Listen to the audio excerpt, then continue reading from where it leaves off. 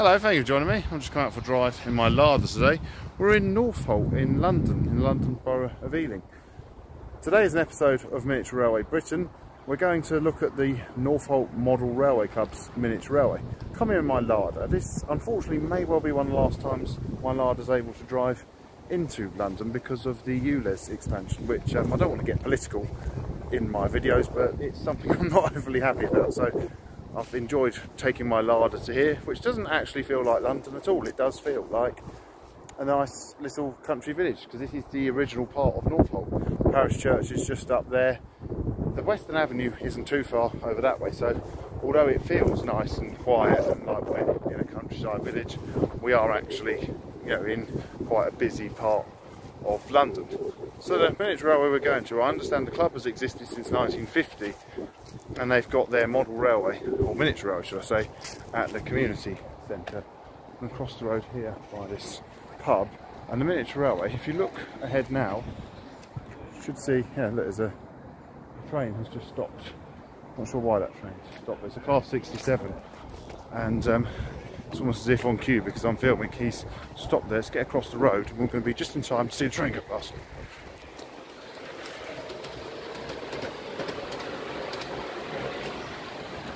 So there goes the class 67. You can see it's a raised track railway.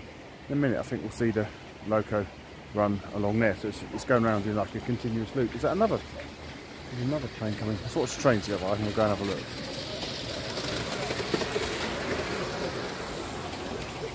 That was good. And Britannia went past, and there goes that class 67. So I think there's a bit of a queue of trains at the moment, because it's a raised track and it's on a continuous circuit. If one train's waiting, the others have to wait. You can hear the Britannia opening up. Let's just watch the Britannia climb the hill. We'll go and have a ride.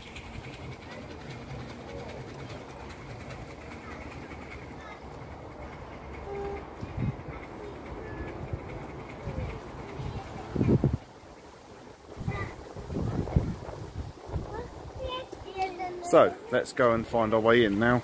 Although the railway itself runs parallel with Church Road, I don't think we can get into the site that way. We've got to walk down here for a bit more of the old part of the village to find our way in.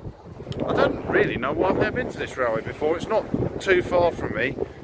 It's just one I've just never got round to visiting. I think it runs on the third Sunday of each month. Some railways do that, so I probably just haven't been available on a day when I've known it was running before. But anyway, here I am today. We're going to visit that railway. So we're just going along here. You can maybe be able to hear, I'd have the camera speak now, but in distance, the sound of the Western Avenue and the sound of whistles, of course. I think this is the entrance here. It says Northolt Village Community Centre. So we're going to walk up the drive of this community centre, and again I can see the railway line. I can hear, is that, there's that Britannia again. So whilst we've gone one way, it's gone another. Now the obvious thing I'm thinking is it's a raised track. There's got to be a bridge somehow, because you can't exactly have a level crossing on a raised track. This is funny, look, I like this. So to come into the site, so it looks like the community centre is a bit like an old house. There's effectively a level crossing, but it's like the gates for the level crossing are the track. So these open, and as you can see, the train actually passes over on top of them. So that's going to be quite interesting. So they probably don't open these once the trains are running. Oh, I see, look, you can see over there, you actually step over the track to get into the site. So we'll walk up here, step over the track, and then I think the station is just over there. So I think it's safe to crossing the track. Thank you. And then, as you can see, the train will come along. So I think from what I've seen to start with, that the section of line from there is downhill. But then when we saw that Britannia, she had to work hard to come up the gradient up to here. So we'll see the 67 go past, then we'll see the Britannia, and then we'll go and have a ride.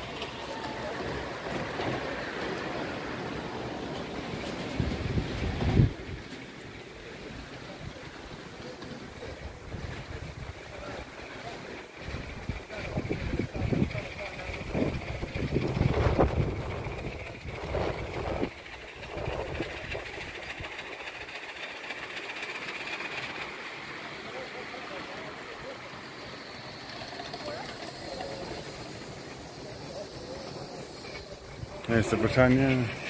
There's a red light. So it seems their signal sections. Yeah, it's gone green now. So she's parked. It really feels like we've just come to someone's house. It looks like the community centre is an old house, an old Edwardian house with a nice garden and a miniature railway. And it's always nice going to a miniature railway in a garden, and that's exactly what this feels.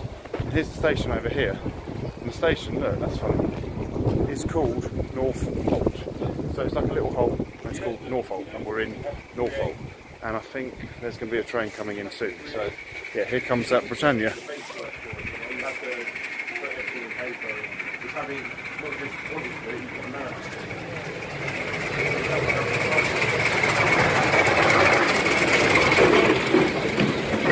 Britannia didn't stop, but when the next train comes, we'll go for a ride.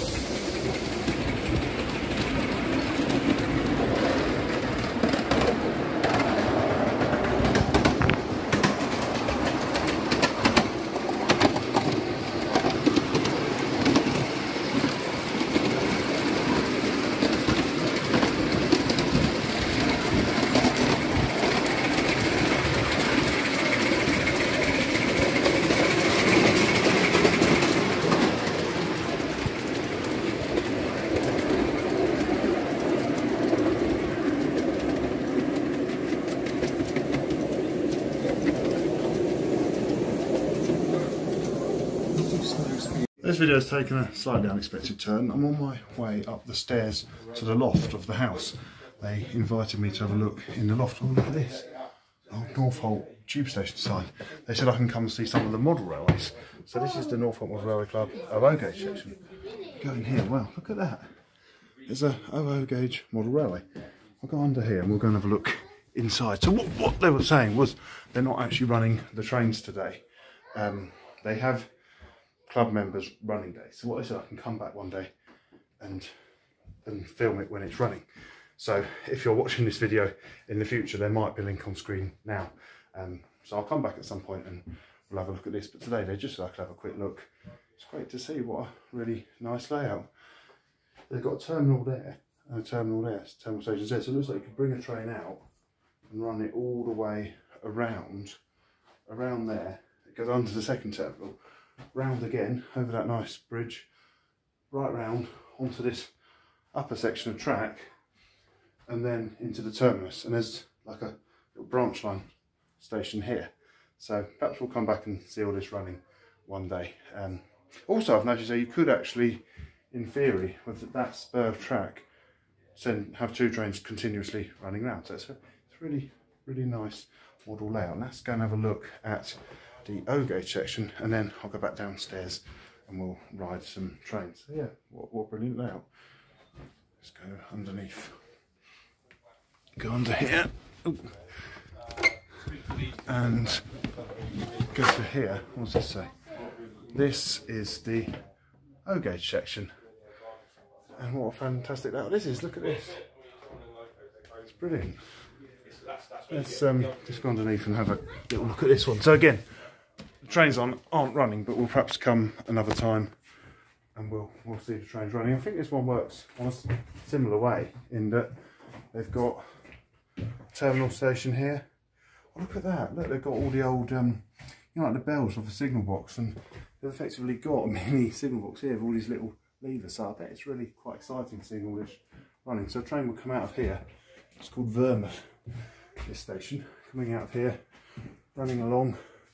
Class 33 there.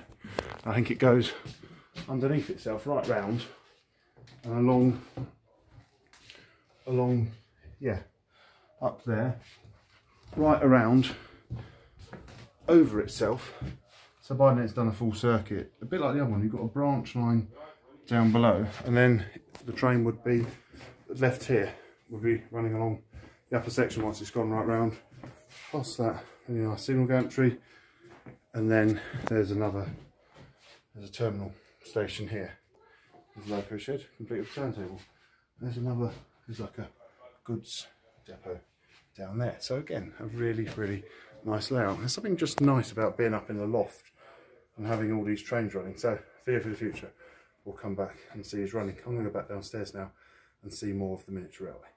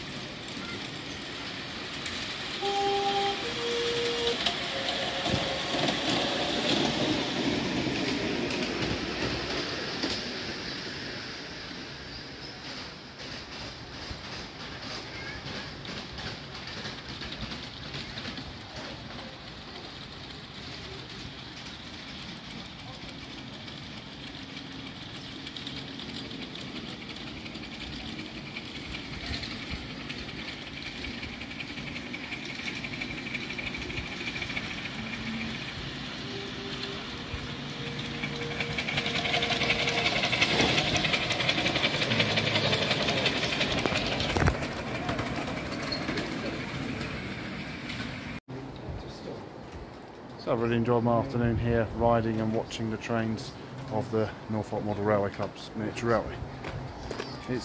Like I said at the beginning, as we walked up the drive, it really does have the feel of visiting someone's house who has a railway running around their garden. As I said, the old house is the community centre, and we discovered inside there's some smaller railways, so we'll come back at some point in the future.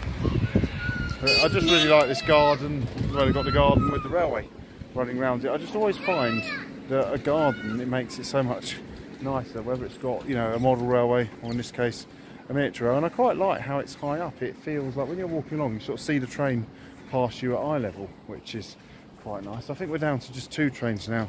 Britannia has come off and gone on shed. It's nice to, that's the other nice thing about miniature railways, is you never quite know what you're going to get. We've had a Class 67, we've had the other diesel called Paul, and then of course we've had the Britannia. So it's, because usually if you go to a heritage railway, you tend to go there knowing you're going to ride behind a particular loco. But when you come to a miniature railway, for me, part of the excitement is not actually knowing what you're going to ride behind. So I hope you've enjoyed this video. Thank you very much for watching. Please do feel free to like, subscribe and comment. If you'd like to come and visit this railway, it's open on the 3rd Sunday of every month, and it's fairly easy to get to.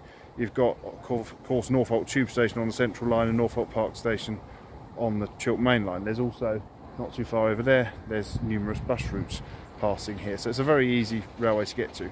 So thank you very much for watching. Please do feel free to like, subscribe and comment. And from the Northolt Model Railway Club's miniature railway,